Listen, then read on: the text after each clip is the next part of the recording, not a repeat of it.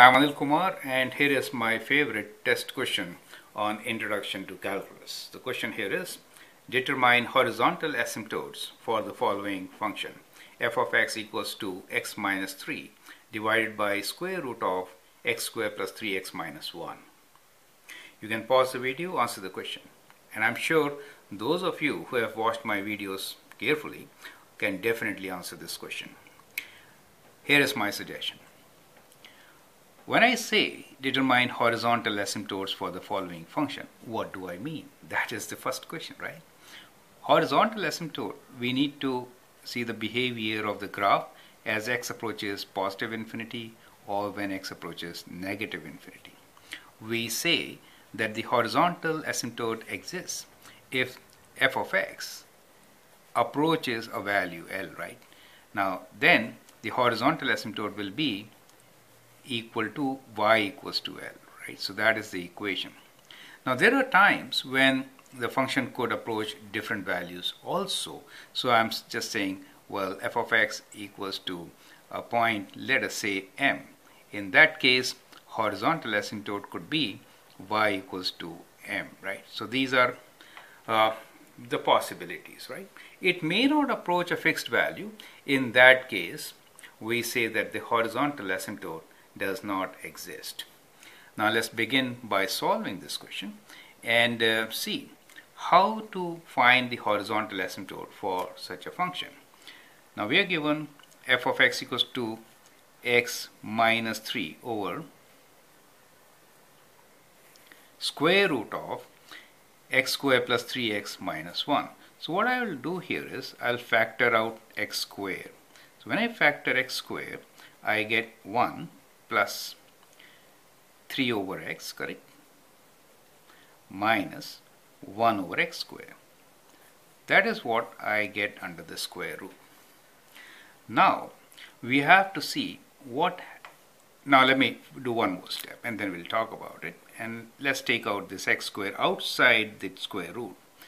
Now what is that equal to? That means within the square root we have 1 plus 3 over x minus 1 over x squared.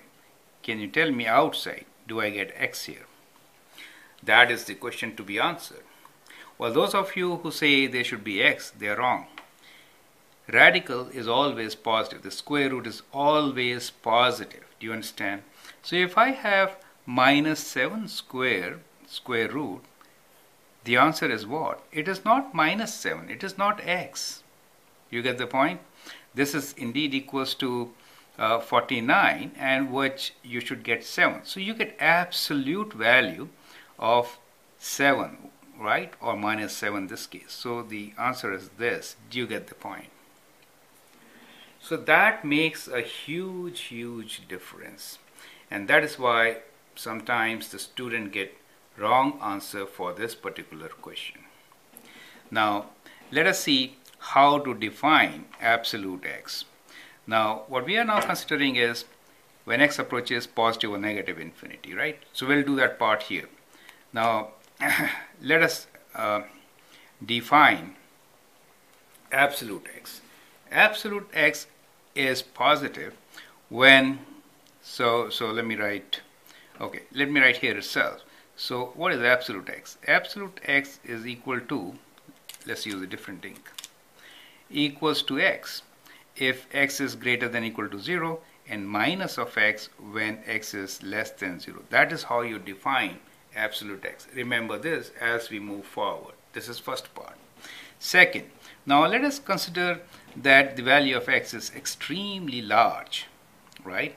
Now that is the second condition. If x approaches positive infinity or x approaches negative infinity, that means extremely large value, then the constant or these numbers 3 over x, these are negligible, right? So 3 over x or 1 over x square are approaching 0. You get the point?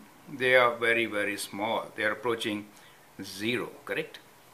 Since they are approaching 0, so for x approaching large value, we can reduce this function as approximately equals to x minus 3 divided by absolute x. This is when x approaches plus or minus infinity. That means when x is extremely large, 3 over large number is 0, 1 over large number is 0, square root of 1 is 1. So 1 times absolute x is absolute x. So that is kind of very important to understand at this stage. Now we have two scenarios. One is when we are considering what happens when x approaches large positive value, right? And what happens when x approaches large negative value. So we'll consider both. So when x approaches negative infinity, in that case absolute x is equal to what? It is a large number, right? So when it is a large negative number, absolute x is minus x. When x approaches large positive infinity, then absolute x is equals to plus x. Do you see that?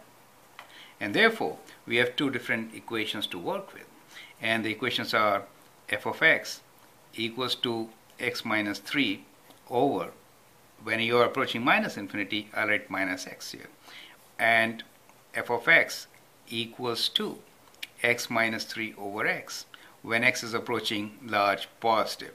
This is because absolute x is a piecewise function, right? Since absolute x is a piecewise function, you have to always split it into two different pieces to solve, correct? So at this stage you could also write like this, that f of x could be written as two pieces, correct? And that is your piece 1, right? So that is, I think, a better way. Let me write like that. So we could say this is x minus 3 over x when x is greater than or equal to 0, and is x minus 3 over minus x when s is 0. So that is how you can redefine your function, and especially when x is very, very large, when x is approaching positive or negative infinity, since we neglected these values, right? So that is what we are looking into. Now if x is very large negative value, right, in that case what do you get? You get horizontal asymptote. So this f of x is approaching minus 1, and in this case f of x is approaching, when x is very large, plus 1. Do you see that? So we have two horizontal asymptotes. On the left side, the horizontal asymptote is y equals to minus 1, and on the right side, horizontal asymptote is y equals to plus 1. So we have two different asymptotes here. So when you sketch this function, you will get two asymptotes. So let me just I'll just sketch the horizontal asymptotes. So on the right side we have a horizontal asymptote on the plus side, right? So that is 1 and this is minus 1. So that is the horizontal asymptote when x approaches positive infinity, and when x approaches negative infinity we have horizontal asymptote at minus 1. So there are two horizontal asymptotes for this particular function, and these are at y equals to minus 1 and y equals to plus 1. Do you understand? So that is how you should be answering this question. I'll provide you with a link which will give you similar questions to practice with, but I hope you have understood the concept. Thank you and all the best.